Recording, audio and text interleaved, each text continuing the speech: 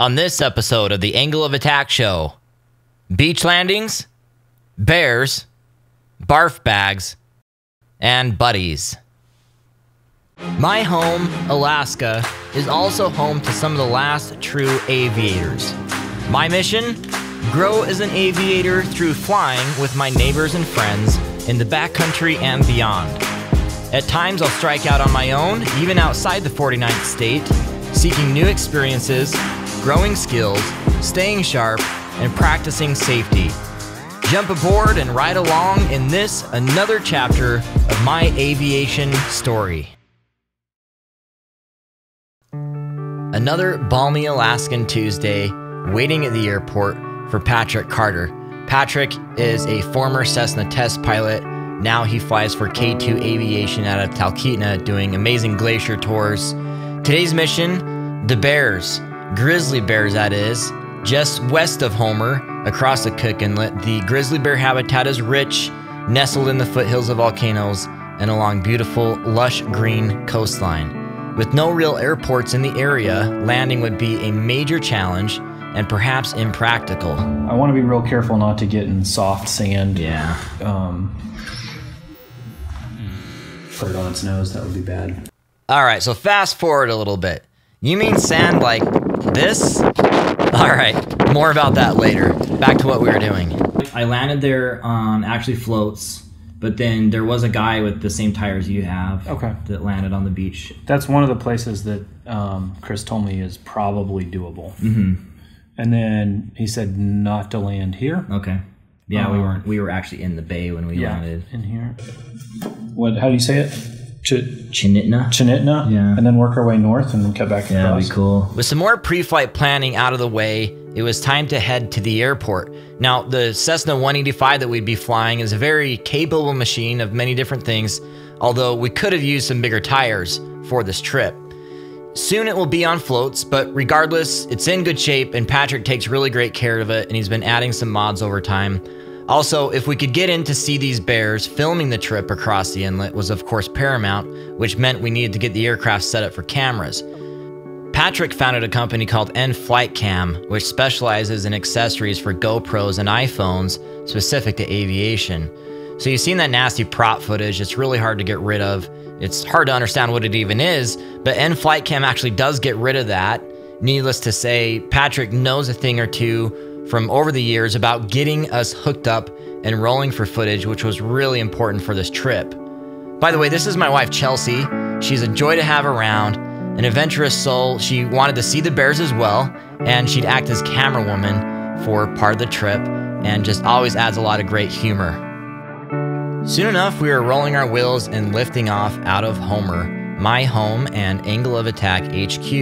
Now, Homer alone offers plenty to enjoy from the air, but we had a different mission today, so we were pointing westerly. We were on our way across the Cook Inlet. Now, the Cook Inlet is a fairly wide swath of ocean water leading from the Pacific Ocean from the south up to the north to Anchorage. So crossing a body of water, especially in a wheeled airplane, takes a good deal of precaution. So prior to our flight, Patrick and I coordinated to make sure that we had the life vests available and a life raft, just in case we had to put down on water in case of an emergency. We'll get to them quickly if we need them. Okay. We'll have her hand them up. So where are the life jackets? They're right behind Chelsea. Okay. I told my dad I was going to borrow a life jacket. He's like, if you crash in the bay, a life jacket isn't going to do much. Survivability isn't great because of the frigid water temperatures, even in the summer months. So in this quick time lapse, we were over open water for roughly 13 minutes. So this is over the Cook Inlet. In the middle there, you're outside gliding distance. So it's definitely a situation you have to be on top of. Now safely across the Cook Inlet, there was a chance we were going to be able to get out at Fossil Point and look for some rare fossils, but first we had to check the beach conditions and see if we could do it. I think there might be a public use cabin down there. That's cool. Wow. Yeah, there are a lot of tire marks on that beach. Okay. That's got to be bush wheels. That's pretty rough. Back there, there weren't as many boulders. What about right in here?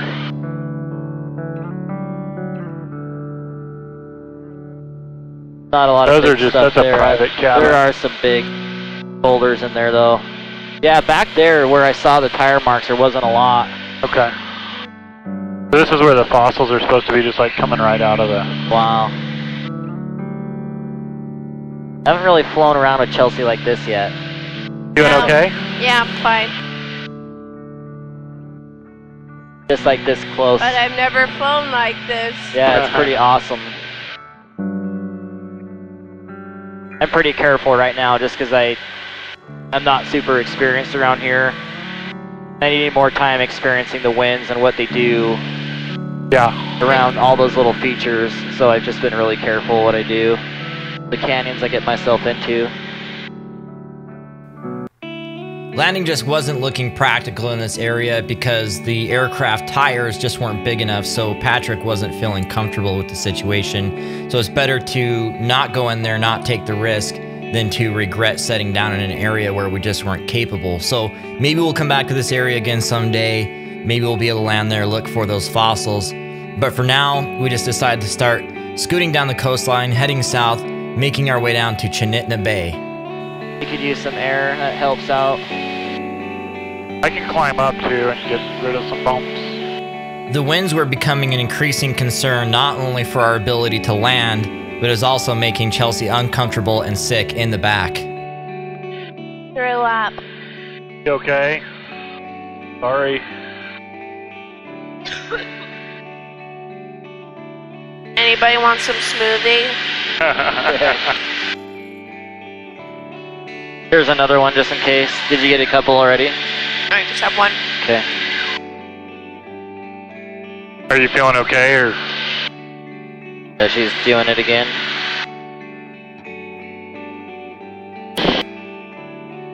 She's just not very used to airplanes. Yeah, and it's a bumpy day. Pretty bumpy day. Usually feel better after I throw up, though. I'm always amazed by just how positive Chelsea is, even in a moment of discomfort. And also, this is a reminder to keep 6 sacks in the back of the airplane for your passengers, no matter how experienced they may be. So we continued to push our way into Chinitna Bay with the hope that the wind situation would improve, but with how much it was kicking us around, it was making it impractical that we'd be able to land, but we could still hope while we enjoyed all the scenery around us. I'm just not real wild about landing with all this wind, is kind of my... No, it's all good, like, whatever. No pressure at all. We can get back in a protected cove, but out here it's ripping like 20 knots or more. Yeah, the water will give us pretty good indication too. That's what I'm looking at, yeah. Yeah. We're not quite there yet. It's still up around the corner quite a bit. Okay, Like, see where that second peninsula is pointing out on the right? That's where it is. okay, cool. So it's pretty far back in there, but still there could be stuff crashing out of the canyons. There was really no risk in continuing into the bay to see if things could improve, so we kept pressing on. And if you need to discontinue and not even go back there, that's cool No, too. I'm fine. I mean, I'm fine with flying. There are a into couple it. bears right there. I think. See the brown spots? Wow, look at that. Wow. Pretty water.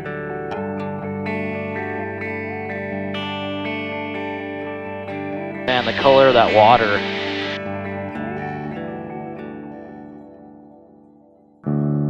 So that meadow just ahead of us is where I went. And I think that's the beach they were landing on right there. It looks completely landable, and man, it's rough. It's Yeah, gonna get rougher down low too, Yep. especially with that hill there. Oh, we're fine up here then. No worries at all. We'll see if we can see a couple from the air. With the bear habitat now just around the corner, Patrick would descend and check out the conditions down lower near our landing location. Now, without airport personnel to maintain this airport, and this is not an airport, you have the tide coming in and out, and the conditions are constantly changing, whereas the day before they may have been good for landing, and now it may be different. So we just have to be very cautious about the conditions on the ground. It was no sooner that we reached our path along the beach to check out the conditions that we got really excited because we could see bears from the air. Oh yeah, they're everywhere. Wow. Oh, that's cool. So where was it you landed? This beach down here, this entire beach, like they're straight ahead of us too. Is that Bear Mountain Lodge there? Or yeah, it is. Okay. Yeah, I told you they're like ants. There's 2 or 3 of them straight ahead of us. In the water, huh? Yep, a couple cubs. There's look at that. one running way over there on the left. Are we landing? No. I'm just checking it out. He's I think we just can if you want. No, whatever. I'd like to if it feels nice. It feels okay. Let me just kind of cruise along. With more awareness now and an education on the actual beach conditions, Patrick would come around again, this time with the intent to land. Now we saw some tracks on the left side of the beach or the inside of the beach, which told us that maybe some other airplanes were actually landing there. Cute! Oh my gosh, they're so cute! All right, you see that? That is a sow and her cubs, probably the coolest and most distracting thing you've ever seen on Short Final.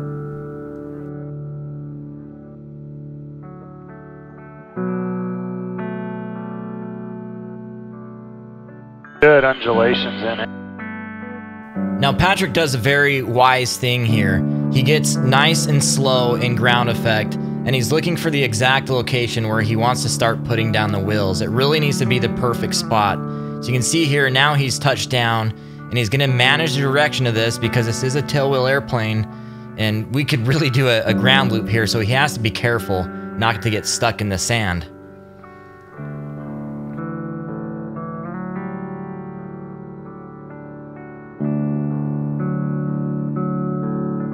Pretty soft. Yeah, get to your right if you can. Or just leave it alone. It's clear now that the sand is softer than anticipated, so we had no other choice but to get out, check it out, and potentially dig out. You want us to get out? Yeah, we'll have to get out.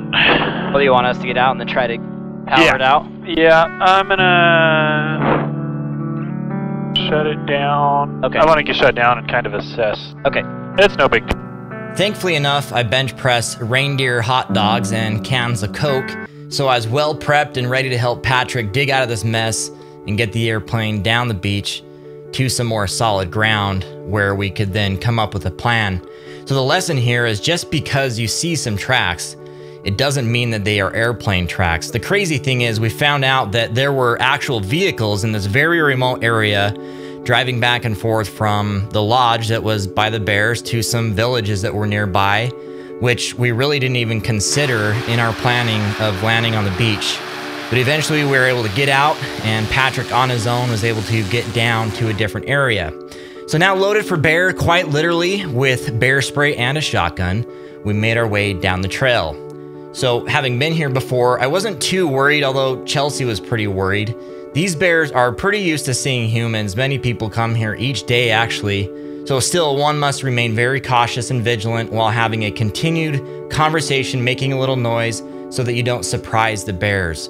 The worst thing you could do is surprise a bear, so it's good to have a conversation so that they can anticipate you coming.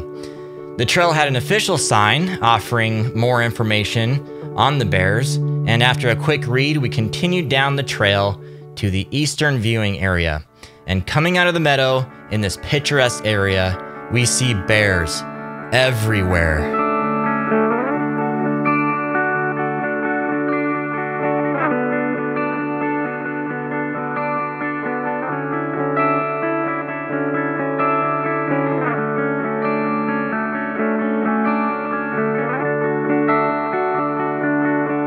Powerful and persistent predators. The name bear, and certainly the sight of bears, as you're seeing here, usually makes people shake in their boots. However, I had this immense sense of calm and peace, and I would even say joy in seeing these animals living in their element, you know, as lone warriors, as a sow and her cubs, as a family, as siblings. You see these bears surrounding you. They are living in their natural element. They're finding a way to make it work. It's just such a beautiful place. I feel this connection to them, that they are not unlike me. You know, having lived in Alaska and having dealt with the elements and having to find a way to survive, it sounds simple, but Alaska really is a place, even for humans, where we do have certain challenges. And I was just so grateful we were able to take the flight over here, that we were actually able to land, and we just thought it couldn't get any better than this, right? With our mission accomplished, we thought we'd head down to another viewing area to see if we could catch a glimpse of some bears there. I saw my friend Charlie helping his customers get back to Homer safely, but it sure looked like he was going through a lot of hard work to get there. Certainly challenging, to say the least. As we rounded the corner, right by the viewing area, to our surprise, a sow and her cubs quietly taking a nap on this rock face. Just when we thought it couldn't get any better, here is this bear family just 50 feet away, very aware of our presence, often looking straight at us, and we're absolutely sure that they could smell us. They knew that we were there. The word we most used today was the word wow.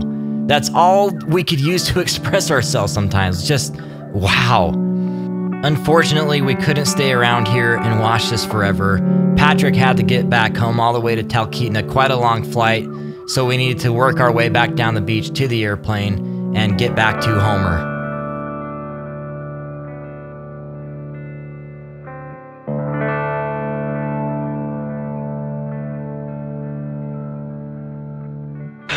Yeehaw!